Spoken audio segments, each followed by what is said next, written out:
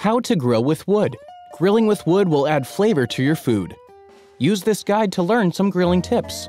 You will need a wood-burning grill, hickory or oak chunks and chips, a wire brush, paper towels, vegetable oil, kindling, charcoal, seasoned hickory or oak meat, tongs, an instant read thermometer, and a platter. Optional: lemon juice, wine, and whiskey. Step 1. Use a wire brush to clean the grates before and after grilling. Wipe the grates with paper towels dipped in a little vegetable oil to prevent the food from sticking.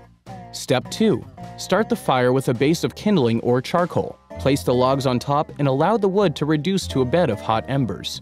Step 3. Add hardwood chips that have been soaked in water for 24 hours to achieve a greater amount of smoky flavor.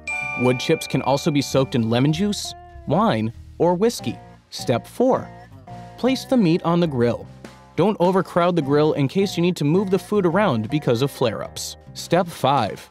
Use tongs to pick up your food. Poking meat with a fork will release the juices. Step 6. Use an instant read thermometer to get a temperature reading. Insert the thermometer into the thickest part of the meat to get an accurate reading. Step 7. Let meat rest for 10 minutes after grilling, which will allow the juice to flow back through the meat. Did you know? Every year, around 30 people in the US are injured from gas grill fires and explosions.